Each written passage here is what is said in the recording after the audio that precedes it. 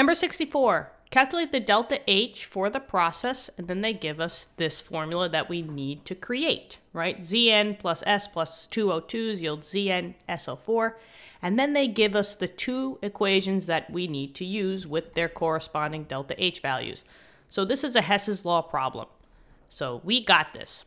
The first thing that we're going to do for Hess's law, right? And remember, Hess's law is just combining your two equations that you have in order to get the equation that you want. So what I'm going to say is I want this equation.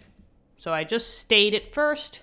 And in this case, I'm going to strip away the states because honestly, who cares, right? All I care about is the number and the substance. So Zn plus S plus 2 O2s yields ZnSO4.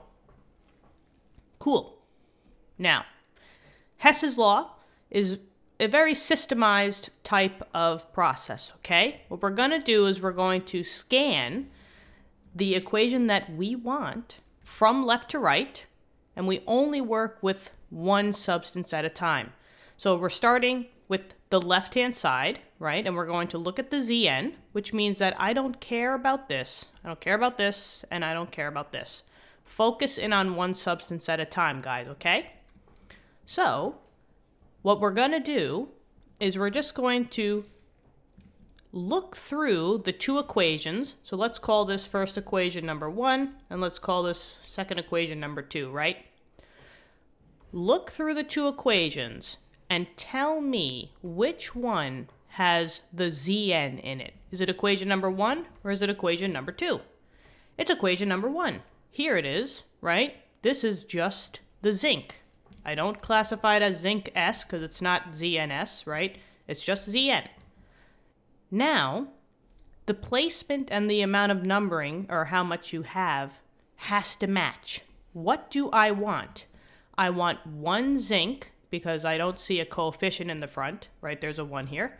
And I want it on the left-hand side, right? This is the left-hand side. Does it match? Yeah, I have 1 zinc in this equation, and it's on the left-hand side, right? You see how there's 1 zinc and it's on the left-hand side. So all we have to do is we have to just rewrite the equation number 1. So now in this case, I'll just do it in red.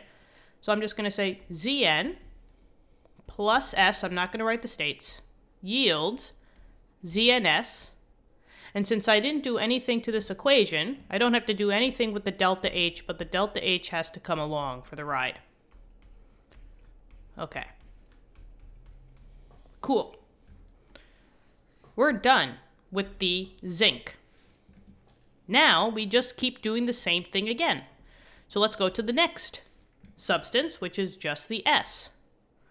So when I'm looking at the S, I don't care about this, I don't care about this, I don't care about this, okay? So you're just focusing on the S, and it looks like I want 1 S, and I want it on the left-hand side. Look at the two equations. Which one has the S? Oh, it's also equation number 1, right? Equation number 2 doesn't have just S, right? But here's the thing, guys. If you already wrote down one equation, like we did here, you're not going to write it down again. So since I already wrote down equation number 1, don't write it down again. Skip over this one. And we could totally skip over things if we need to. So pay no mind to S, but I just kind of wanted to show you that. Just as like a little trick. Now, let's move on. We'll keep going to the left to the right. So now we're over here. Okay, so when I'm focusing in on this, I don't care about zinc or sulfur or this. How many O2s do I want? I want 2 O2s now. And I still need it on the left-hand side. Which equation is it? Now it's equation number 2. And let's see, does it match? Yeah, I have 2 O2s and it's on the left-hand side of this equation. Do you see that? There's 2 and it's on the left-hand side. So all I'm going to do is I'm just going to rewrite this equation. So Zn S plus 2O2 yields ZnSO4. And since I didn't do anything to this equation, the delta H just comes along for the ride. Okay. Now here's the thing.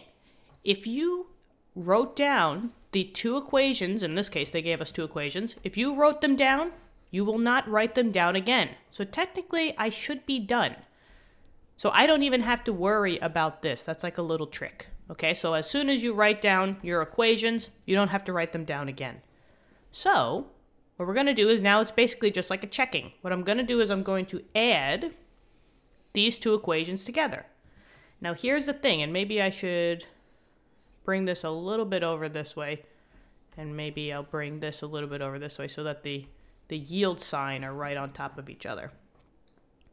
Cancel out like compounds that are on opposite sides. So for example, I see that I have a ZnS on the right-hand side here, and a ZnS on the left-hand side here.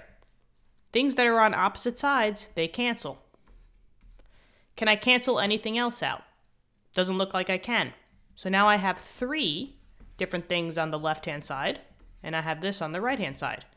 So Zn plus S plus two O2s yield ZnSO4. And look, this is the equation that I wanted. So I know I did it correctly. So now all I have to do is just add the delta H values. So negative 206 plus negative 776.8, negative 206 plus negative 776.8, I get negative 982.8, and that's in kilojoules, because these were just in kilojoules. And that is your answer. Calculate the delta H. Here it is. So we're going to release, because it's negative, 982.8 kilojoules into the surroundings when we make this reaction. And that's it. Hopefully this helped. Let me know in the comments. Thank you so much for viewing the video. If you want to help us out, please press the subscribe button. And tell your classmates, tell your friends, you know. Maybe we can help them out too. We also got physics videos and math videos on the channel, so go check the channel out. We almost got like 3,000 videos. It's pretty crazy. So let's keep going, all right? See you all later. Have an awesome day. Bye-bye.